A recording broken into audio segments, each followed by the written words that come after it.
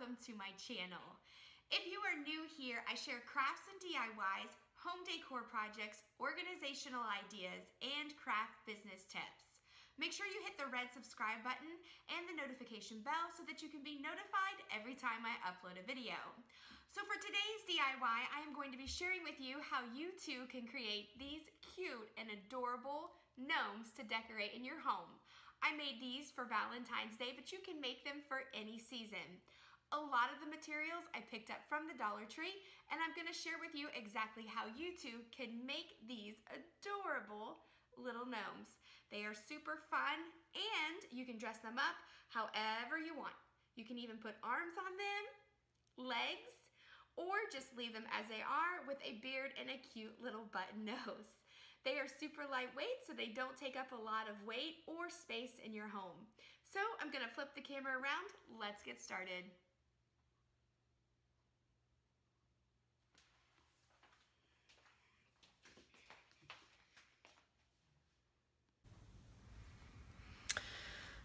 Okay, so to get started making the gnomes, what you're going to need is to gather up supplies. Now, this is a different tutorial than some of the gnomes you have seen out there that might be made by other different crafters or makers. So while I was shopping at the Dollar Tree, I came across a couple different items that I thought that would be great to put together to make a gnome. So today I'm going to show you exactly how I did that. When I was at the Dollar Tree, which most of the items I have here today are from the Dollar Tree, I picked up some of these party hats, which is obviously going to make the top part of the gnome. And I also picked up some of these little paper party cups. Now, these were in the New Year section, but you could probably find a different variety of these cups or something similar. If you can't find these, then what you can do is take a regular cup and cut it down to about this size. So this is going to be the larger gnome, and what I like about these cups is that it has the bottom on it so that you can have a base or something. You can even put some rocks or some weights in here to kind of help hold the gnome down or to give it a little bit more weight. And then I also picked up some of these like paper mache type of flower pots, and you get how many does it say? You get 12 of these in a package, so you could easily make little gnomes, and they're kind of stuck together really good, so make sure you pull them apart. But you could easily make a bunch of little gnomes out of these, which I will show you how to do that in a second.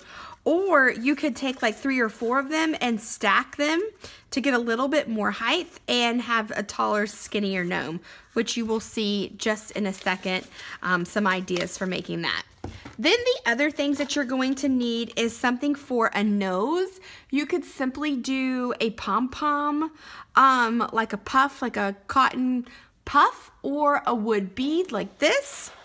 And then the last thing that you need is some embellishments. And I have these lying around in my scrapbooking stash from when I used to make different cards. So just to kind of give you an idea, use what you have. You might surprise yourself what you might have in your stash. You could use little things like a button. These are little bows and little ribbon bows that I had to use for card making. And you could easily go to any craft store and find like a package that has a mixture of things like this in it if you don't have anything like that. This is just what I have lying around to embellish and decorate my gnomes. So I'm gonna go ahead and get started with making the gnomes. The last thing that you're going to need is fabric and felt. So I have some felt here that I have in my craft stash. Now I have 2 different kinds of felt. These 2 sheets of felt actually have a tacky sheet on the back of them, which is really, really nice. They give the felt, first of all, a stiff structure or base, And when it comes to making gnomes, using a adhesive backed felt is great because it doesn't require any glue. You can just pull this sticker back and stick it directly to the item or the object that you are using the felt on, and it has a pretty good stick to it. Now this particular felt is from Cicero, and it's called Fun Fuzzies. And just to kind of give you an idea, I have 2 of these Fun Felt Fuzzies pack. They are by Cicero, which I will link down below in the description. And the one that has the sticky back is the Tack Fuzzies, and it's adhesive felt sheets. And what's really great about these kits is, first of all, these boxes that they come in are super handy when it comes to storing all of your felt. And you can see, like, I have tons of sheets here, so I'm gonna have lots of fun making all kinds of things with this felt. The second one is just a regular felt fuzzies sheet, which is what these sheets came into. They are a little bit stiffer of a felt piece. And actually this last one back here, this one is not part of the brand, but it's just a similar color, so I pulled it out. You can see I used a piece of it. This is from a different project. But the Cicero brand has these nice felt sheets in there, and they're kind of stiff, so they are great for crafting and all kinds of projects. And again, look at the variety of colors you get all in one box. It's fairly inexpensive, and I will link that down below. So if you want to get some felt like this just to have on hand for projects like this, then check it out. I will put the link down below. All right, so I'm going to go ahead and get started with making the gnomes. Okay, so first up, what I did was I took one of the party hats, removed all of the string from it, and I actually went around at the seam, took some scissors and cut about 1-inch slits all the way around, and then bent out every other one and took one of those little party cups, the paper party cups, and hot glued it down into where it met with the party hat, the same diameter. And then you can see here the flaps are kind of like sticking out and over, and I kind of wanted it that way on purpose so that I could hot glue each tab down. And you can see here I'm gluing every other one so that when I go back and glue the ones that I skipped, they can kind of overlap and hug the hat. So once I did that, I took the fabric that I wanted to use to cover up the base of my gnome or to make the clothing of my gnome, and for this I'm using a Target dollar spot beanie hat. I just really loved the colorful stripes that it had, and so I could get not only the body out of this hat, and you can see here I'm showing you a clip of the hat and then the actual Valentine's fabric that I had planned to put together.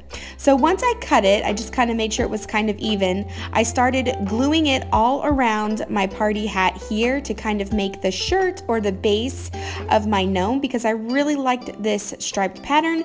I wanted this to be the pattern or the clothing sweater for the gnome that he was going to be wearing. So you'll see in just a little bit how I actually used this same pattern or this same beanie fabric, the leftover pieces, to make arms.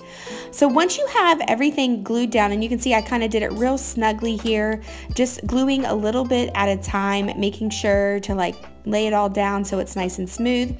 You can run a bead of hot glue down the fabric, and you can see here I made a seam first, and this just kind of gave it a nice edge or look to the back of the gnome. You're not really going to see the back, but I wanted to make sure that it still looked pleasing to the eye. So when I got done gluing it all the way around, I went and purposely left a little bit of fabric overhang on the bottom so that I could tuck it down for the bottom piece so it's all snug. Then I took a piece of that mint felt that I had, and I used the stiff felt for this one because I wanted his hat to be straight up and down. And you can see I tested it first and then remembered that I needed to do the beard first. So I didn't mention this in the beginning, but you do need to get some kind of faux fur that you can use for the beard. And this was a pale pink fur that I found at my local craft store. You can find this anywhere. You can find it on Amazon, which I can link down below. And you can get just about any color, gray, white, pink, whatever. And so I cut it into a beard shape. I don't even know if that's a shape, but you can just cut it into kind of like an oval, and then I kind of clipped the corners and I just started gluing it on. At the top I kind of did like a smile shape just so that it was kind of snug, and then I started playing with the fur to kind of make it look like a mustache, and then the rest of it hanging down to be like a shaggy beard, and you can see that here. Then I just cleared a section in the beard, like in the middle where his nose would go, and made a spot to where I would glue the nose. And I'm actually trimming the beard here, so I had a little too much fur. I used a wooden bead for this gnome, and I really liked the chunky off-colored wood for his nose. You can do whatever you want. You can do a palm or you could do a wooden bead. It's completely up to you. And then I just did a little bit more trimming on the beard. Back to the hat, what I did was size this hat first to see how it was going to go, and then I tried to kind of shape how I wanted it, and I ended up cutting a little bit of the corners off, which I will use for the mittens on this gnome, and then played around with it. And I'm not going to lie to you, this took a little bit of maneuvering and playing with before I actually got confident to start gluing it down. I kind of wanted it to sit down on the back of the gnome, but not too far down that it covered the nose, but I did like it up to the nose, if that makes any sense. So you can see here I started with the nose first because that was the front and center, and then I gradually just started adding my glue and gluing it down. I actually had to change out hot glue guns here because the battery died in my Ryobi that I just got for Christmas. I seriously love that glue gun. I will link it down below. Just make sure you put it back in the charger. I've used it so much I forgot to charge it. So here I am finishing up the hats, and I just started gluing and folding, tucking it in to make that cone shape, and I kind of played around with how I wanted it to look. First I glued it down flat at the top and then together to make that point shape, and to kind of hide the fact that it crinkles up there, I added a hot pink palm that I had, which I will show you in a little bit. Now for the legs and arms, I wanted to show you what I did with those extra corners that I originally cut off to make the hat. I cut out actually four shapes to look like a mitten. And I'm going to make this the hands of the gnome, so I will show you exactly how I did that. And then using some of the leftover beanie, I cut some strips like this. And then I took a pipe cleaner and cut it to about half and hot glued it down into my little strips of my fabric or the beanie hat, like the sweater material. And what this does is it's actually creating the arms, and I just took it, glued it, rolled it, took it and glued some more, and then rolled it to make the hand. Then I went and clipped off the leftover pipe cleaner and used my mitten shapes to kind of glue the mittens onto place on the very end tip there of the pipe cleaner. I wanted the arms to be bendable and movable and be able to shape them when I displayed the gnome, so I just thought a pipe cleaner would do the trick. And you can see here I made two of those and then just kind of tucked and glued them along the side of where the arms would be, and glued it sort of in there beside the beard, if that makes sense. So you can see that's what I'm doing here. And then once the arms were in place, you can shape them however they want. And I just think they're super cute. His little mittens match his hat. Then using some dollar spot embellishments that I got from the Valentine section at Target Dollar Spot, I took some of this, I don't know if this is like a ribbon or it's like a palm beaded ribbon, but I glued it on the edge, and then there was some glitter felt stickers, and I did the same thing to his hat. Next up, I took some Dollar Tree of those like craft paper biodegradable or like disposable planter pots. They're kind of like a cardboard, and I took some more felt and glued it around, and I just completely did this randomly here. It's not even the perfect shape, like there's excess felt, it's not even smooth, but I kind of wrapped it to make that cone and then trimmed it. And this is to make one of the smaller gnomes that you saw in the beginning of the video. So this is to kind of give it that shape. Now you can trim off the top, or you can leave it there to kind of help build it. On the bottom, I did the same technique where I cut strips and then folded this over in order to give it a little bit smoother, nicer edge. And this kind of helps make the little pot itself a little bit more sturdier, a little bit more substantial to stand up wherever you might be displaying it. I couldn't decide if I was going to tuck that down or leave it up. So last up for this one, I decided to take this Valentine's Conversation Hearts fabric that I had in my craft stash. I'm sure you can find it at any local craft store or something similar. And I just kind of cut it into that same shape that I did for the felt to make a cone shape. Now what I did for this was I took 2 pipe cleaners and cut it down into 4 pieces and then glued them into the fabric. And this was so that I could shape the hat of the gnome. Before I attached the hat though, I did go back and get some white fur for this gnome and cut it into that bearded oval shape and glued it on in place. And then I took a palm, or actually no, I used a bead for this one and put this into place to be his nose and secured that down, and then just kind of tucked a little fur on the edges there where the hole was of the bead so that you could not notice that this was a bead and make it look more like a nose. And then again, I did some trimming. So now back to the hat, what I did was kind of look to where I wanted the hat to be, and then having the pipe cleaners glued inside the fabric actually just makes it so much easier to shape the hat, to still give it some height but yet still keep it kind of pointed upwards. If it was just the regular fabric without the pipe cleaner, it would kind of droop over, and I wanted it to have a little bit more shape than that. So this was a really good technique that you might want to use if you are also creating a gnome hat. And you can see I'm doing the same thing here where I just kind of fold it and glued it. And then I put some glue on the edge and then attached the hat, and then went back to finish off the top where it goes into that cone shape with just a little bit of hot glue and rolling and gluing as I go.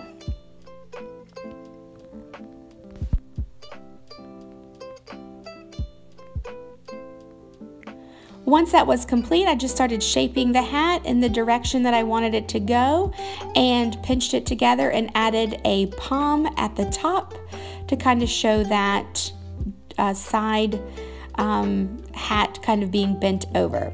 So you can do it either way. You can have a hat pointing straight up with like a stiff piece of felt, or you can do the pipe cleaner in the fabric technique and have a little gnome like this. I think it's super cute, super durable. I really love the way these turned out. For that bigger gnome, I just used some embellishments again from the Target dollar spot to hang a little banner in that gnome's little mitten hands. I think these are super cute the way they turned out. You'll have to leave a comment down below and let me know what you think.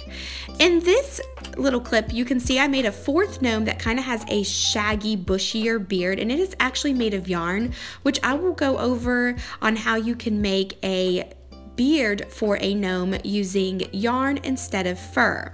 Basically, you'll want to find whatever thick yarn that you can find at your local craft store, and then using about a 5x7 picture frame, wrap the yarn around it lengthwise about 25, maybe 50 times. I'm not sure how many times I did it here, but enough to make it look where you're like, okay, that's thick enough.